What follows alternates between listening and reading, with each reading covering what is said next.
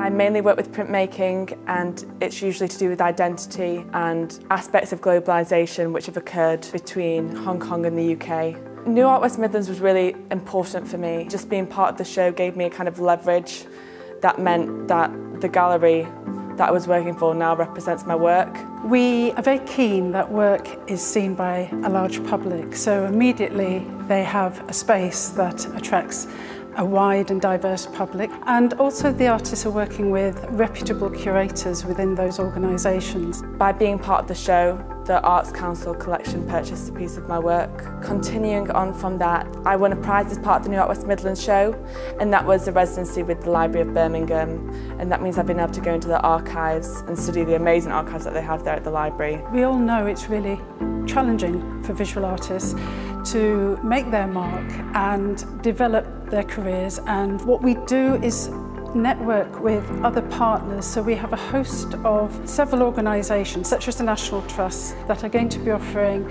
some of these artists residencies or a project or some mentoring. That confirmation that your work is good enough to be worked upon, that you should continue doing it, is really important, and it gives your work the status of being kind of on a professional level. It is that infrastructure, working with others, that we can then build more and more opportunity, in addition to the infrastructure that is already here in the West Midlands. Having opportunities there is a really important step to just keep on going with your practice.